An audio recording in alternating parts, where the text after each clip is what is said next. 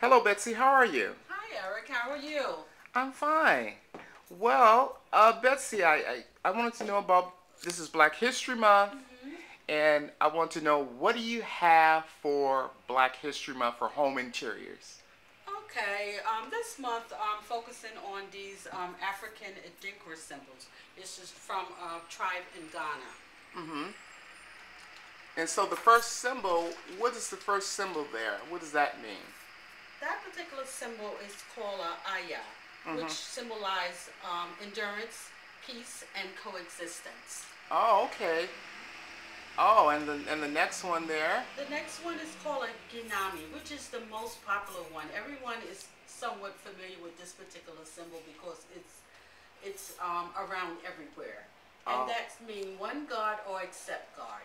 okay. And that one there. That one is a symbol for balance and versatility. Uh-huh.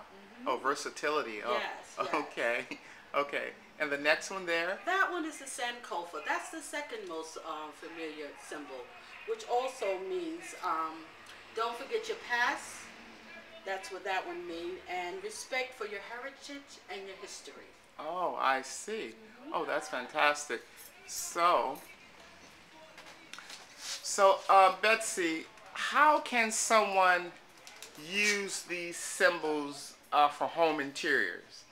Well, they can be displayed in any room in your house, basically. Hmm. So it can be in a living room, dining room, even a kitchen. Oh, in the kitchen. Yes, Oh, kitchen also. okay. So it can be displayed anywhere within the home. Oh, that's fantastic.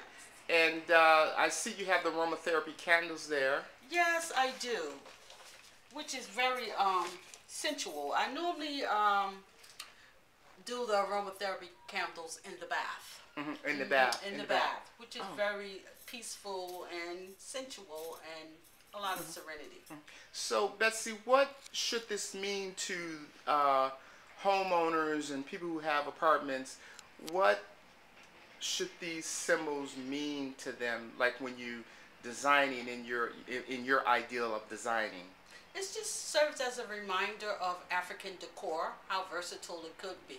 Like I said, it can go in any room of the house. So these symbols are very versatile. Okay, well, hey, I want to thank you for being on the show again, and thank you for Black History Month. Thank you, Eric.